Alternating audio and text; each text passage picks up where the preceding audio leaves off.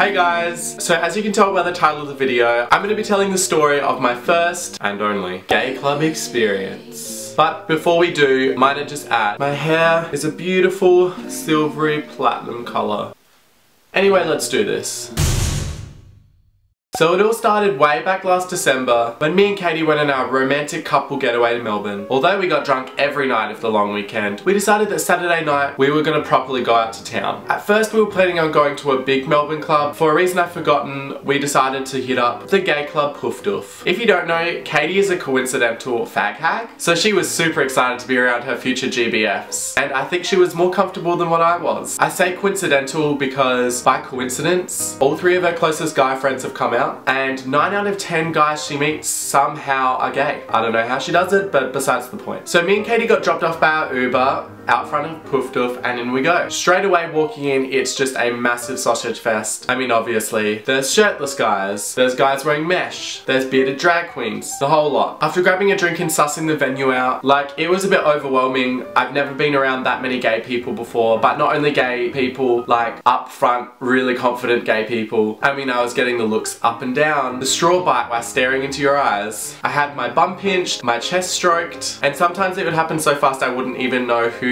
or where it was coming from. So at this point, Katie and I needed the toilet, so off we went. And when I got to the guys' toilets, it was so full, so I was just gonna wait outside. But then Katie was like, no, come into the girls' toilets. And at that moment, I realized that there's no such thing as guys and girls' toilets, because Katie was literally the only girl in the girls' toilets. So I finished up and waited outside of the toilets for her. And while I'm waiting there, I noticed this guy. Let's call him Leslie. So he's standing across from me, waiting for his friends as well, giving me this vibe. So uncomfortable me just looks at my phone, looks around the venue, basically avoiding eye contact. But at this point, I could feel him staring into my soul, literally eye raping me. But I was pretending like I couldn't notice. Anyway, his friends come out from the toilets, and as he walks past from me, he pinches my shirt on my chest and goes, you should smile more often. And I'm like, haha, oh yeah, thanks. And he's like dead serious, lingering into my eyes as he walks off, like. Then to myself, I'm like, what the fuck? So when Katie came out of the toilets, I filled her in with what happened with me and Leslie, and she just laughed. So off we go up to the bar, and I'm leaning on the bar watching everything behind me from like this mirror that was across the back of the bar, and Katie's behind me just grooving to the music. Anyway, waiting for the bartender, I hear Katie behind me befriending someone. So I look in the mirror and it's Leslie.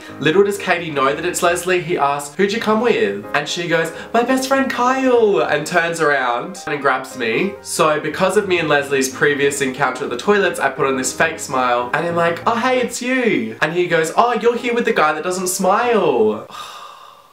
And it was funny because Katie's face just changes as she realizes that that was the guy I told her about outside the bathroom. And she goes, what? No, he's always smiling when he's with me. I don't know what you're talking about. He has a beautiful smile. Okay, clearly Leslie knew that Katie was here with me and I was here with Katie. So anyway, getting awkwardly stuck in this conversation, he ends up introducing us to two of his other friends and then ends up getting them to buy us a drink. And from what I've seen about this guy already, I can tell that he's the type of guy that would just like pay out to anything that I say. And bingo, I was right. So he asked me what I want to drink and I'm like, vodka orange juice, and he goes, oh cute. Yep, okay, whatever. So we get awkwardly talking, because here's the thing with me. I'm too nice to tell people that I'm not interested or to just walk away. So I act really friendly. Beg my pardon. Emphasis on friend. Like, I'm not giving you any vibes, I'm not giving you any body language, I'm not giving you any cheeky talk, and everything cheeky you say to me, I'm laughing off as a joke. So I don't really know why he kept trying, but. So he ends up asking me the questions like, what do you do for a job? What are your hobbies? Pays me out for everything that I say, like it's cute, but really it just makes me less attracted to him than what I somehow already was. And by the way, along the way of this conversation, like, he's being all like cutesy, bitchy, whatever to me, but then he's also like stroking my arm and pinching my butt.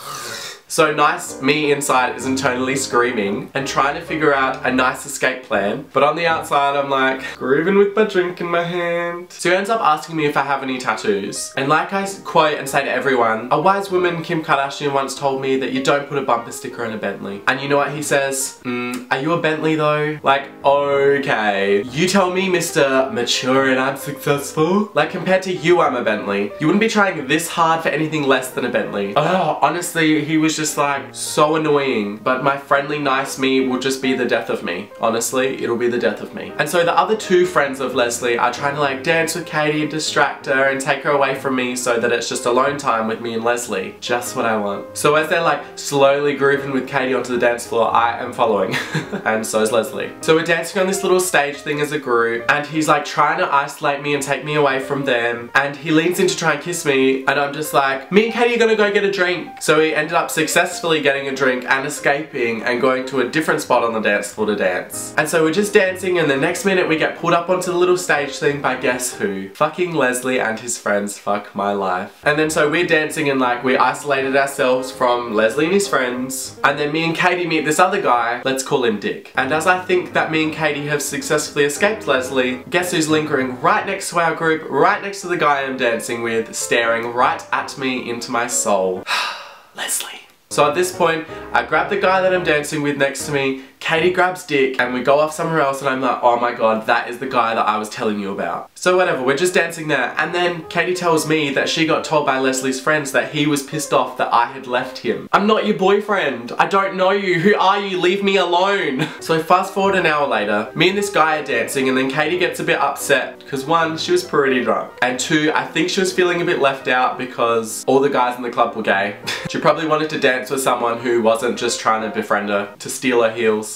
So from what Katie tells me, Dick asks her what's wrong, and then she tells him, and then he goes, oh well technically I'm bi, I'm like 80% gay. So he ends up kissing her, so she's like, whatever, you know, drunk in the moment, it's fun. And then as time goes on, he starts to get a little bit rapey. So he's like clearly wanting more, like asking her to go somewhere quiet, and she's like, okay, this isn't fun. And now the tables have turned. I'm having fun and she's trying to escape Dick. So I can't tell you the details like I told you with Leslie. Long story short, no matter what she did to try and escape, he was not taking the hints, like he was clingy. And both of us were just kind of a bit too drunk to deal with it, so adios poof doof. We have decided that that is enough for us. So we end up getting back to our hotel at about 6:30 AM and the sun's rising, and we get inside and we just crash on bed, and then like a casual 10 seconds later, I can't remember who said it, but wanna get some hash browns from McDonald's? And well, whoever said it, we both agreed.